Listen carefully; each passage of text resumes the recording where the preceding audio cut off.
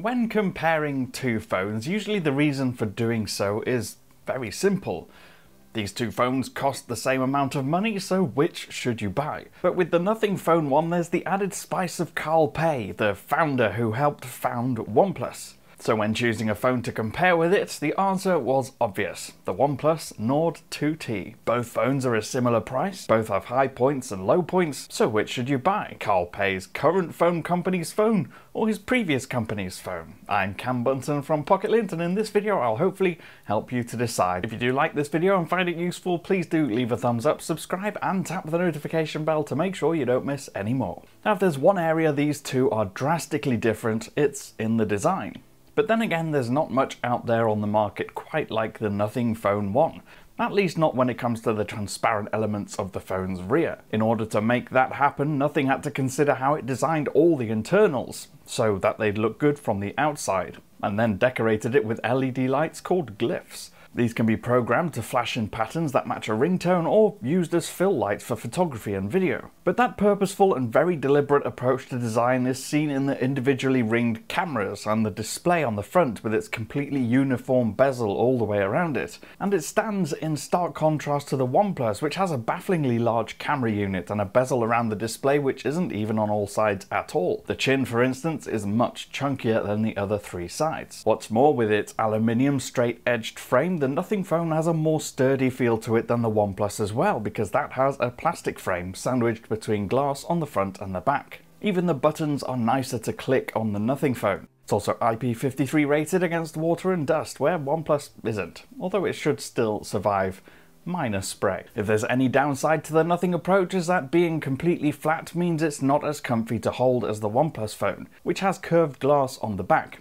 OnePlus is narrower too, which again makes it a little easier to hold one-handed. Now moving on to displays, and what's interesting here is that the calibration differences between these two phones also seem to carry over to the cameras, which we'll get to a bit later. That's to say that even with both set to their natural or standard modes, the Nothing Phone has a much nicer, more natural and warmer approach to it. And when we say warm, we mean the white light has that golden, real look to it. OnePlus, by comparison, seems to make this cooler and oversaturates colours too, making reds and oranges seem too red and overblown. That means for live action movies and TV shows, and for photos, the Nothing Phone is the much nicer panel to our eyes. Now there is some calibration you can tweak on both. They both give you more vivid or saturated options, and a slider to adjust the warmth and the coolness. Now the other benefit of the Nothing display is that it is bigger. So it definitely gives you more of an expansive feel to your content. It's also got faster refresh rates and seems slightly brighter and supports HDR10+. So it is the more dynamic of the two displays as well. Now before we go on to performance and battery, just a quick note on the software differences. Because actually this is a key differentiator in the experience between these two phones as well.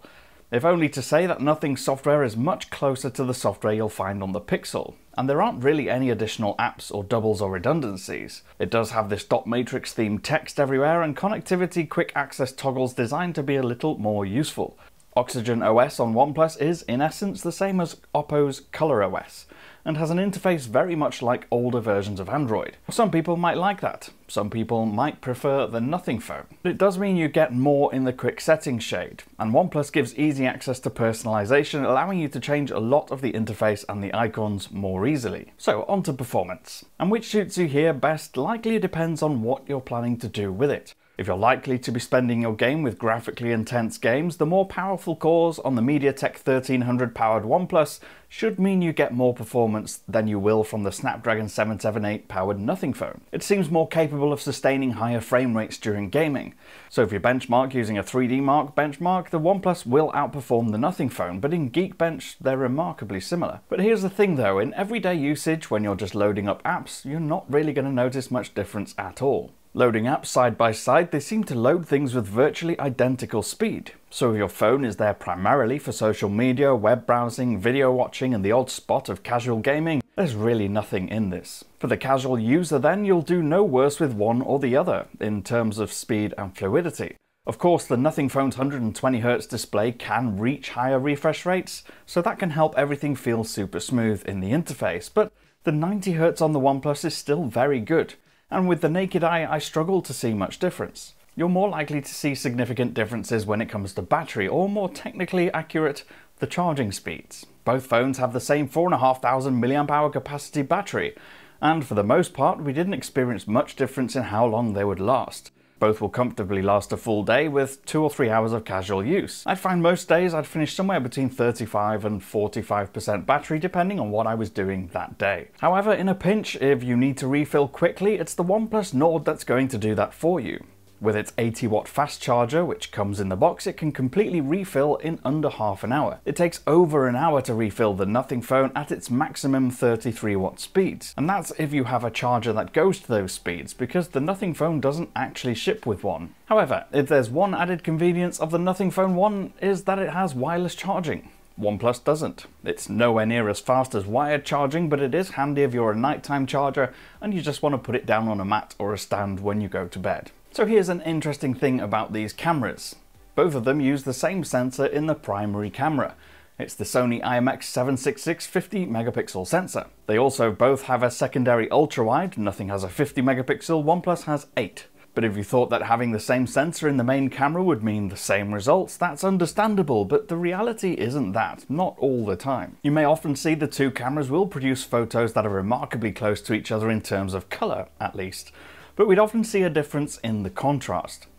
OnePlus phone seems to crank it up higher, so the end result is that Nothing has images that look a little more like the real object that you see when you're looking at it, and the Nord 2T makes the darker elements darker, not lifting the shadows as much. That does tend to give the Nord photos a look of artificial sharpness, which you might like, but the Nothing's more natural approach is the one that I personally prefer, even if the end image looks a little softer and maybe not quite as exciting. As for ultra-wides, there's not much competition here. It may not be perfect, but the Nothing's ultra-wide delivers much better images than the OnePlus's. The Nord ultra-wide seems to struggle with highlights and shadows a lot more, and the end results just aren't as crisp and sharp. It's just not a very good ultra-wide camera at all. Neither is particularly good in low light. When shooting indoors away from bright sources of light, you'll see noise creeping into the shadows on both phones. However, in the dedicated night mode, the OnePlus does do a better job of bringing in more light. In the really low light scenes, that's very noticeable in night mode. There's an argument that the bright areas here are overexposed, but then OnePlus does lift more light out of the shadows too, so you can actually see stuff. So in the end, if you were to ask me which of these two phones I would spend my own money on, the answer would be the Nothing Phone 1. A big part of that is obviously down to the novelty and the approach to design. It's just a bit more exciting and different. But it's also got the better camera and the lighter approach to software, which is a big part of the experience. And to me, it also has the better display. Nord 2T does have faster charging and the more powerful processor technically, and it also comes from an older brand with a bit more historical reputation, so that might be something to consider as well, because we're yet to see how well and how timely software updates appear on the Nothing phone, regardless of what they say. Let me know what you think of these two phones in the comments section down below. I've been Cam, I'm at Cam Bunton. If you want to follow me on Twitter, you can do. If you did like this video, please do leave a thumbs up, subscribe, and tap the notification bell to make sure you don't miss any more. And I'll see you again in the next one. Bye for now.